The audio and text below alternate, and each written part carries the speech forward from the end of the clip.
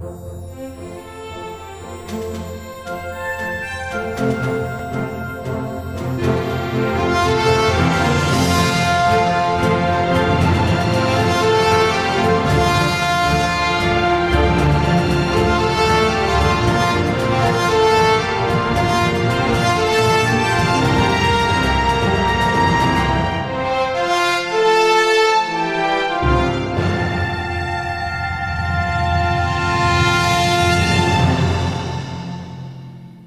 everybody, and welcome to Dakman Productions, and welcome to Conahey Rail.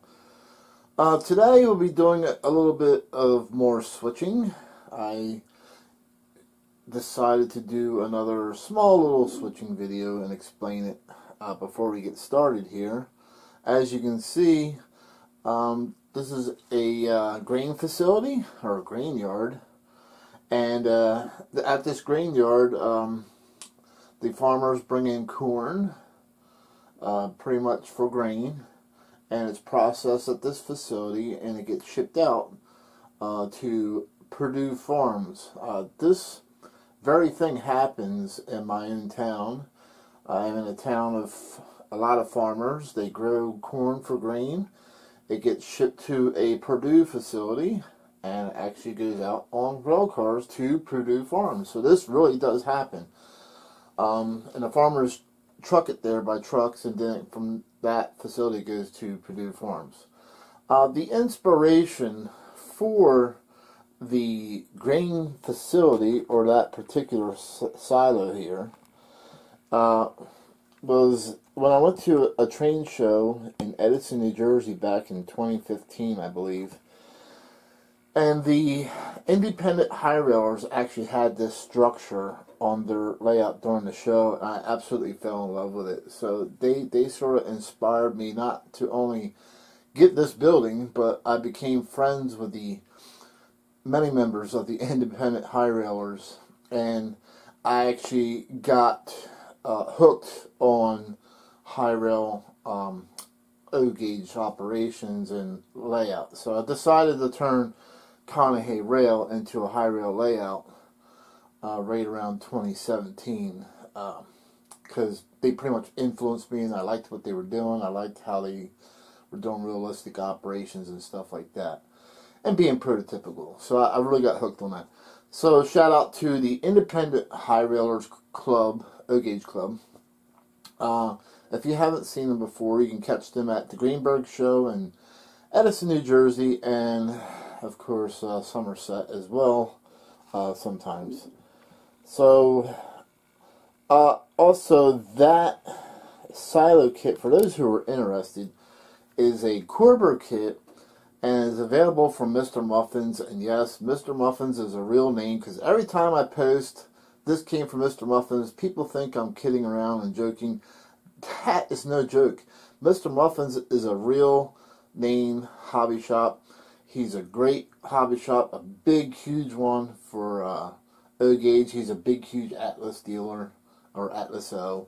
So check out Mr. Muffins. It is a real, true hobby shop, and he sells some great things. He does a lot of custom runs, so his favorite road name seems to be Monon, so he's had a lot of Monon custom runs made. So check him out as well. And he also absolutely has a YouTube channel. Mr. Muffins has a YouTube channel. So, but he actually bought Corber out, and he makes these kits.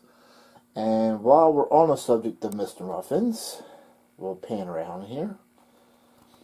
And Mr. Muffins also is the one who assembles and puts together the Ameritown kits, like this crystal ice that I built here. That was originally a furniture factory, I believe, but I turned it into an ice house. So he also supplies the Ameritown kits as well. So Mr. Muffins does a lot more than people think. So here is our grain train that was dropped off.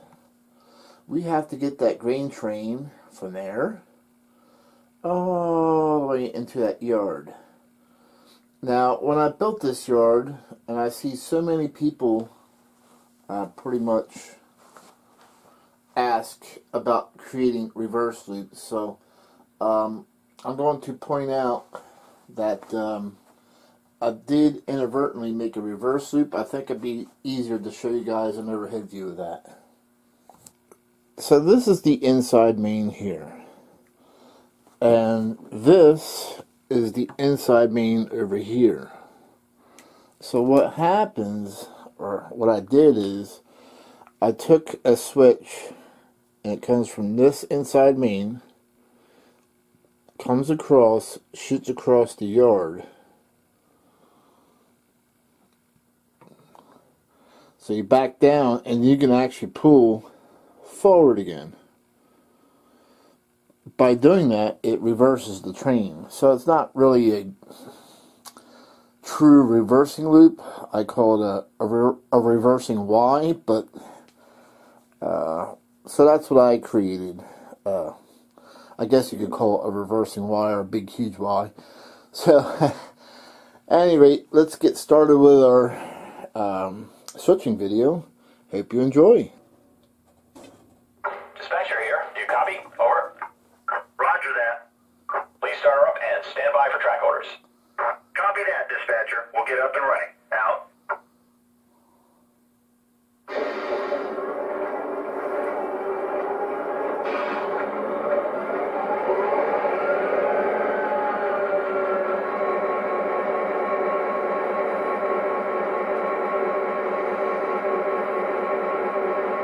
Dispatcher here. You're cleared onto the main. Over. Thank you much. Cleared outbound. Out.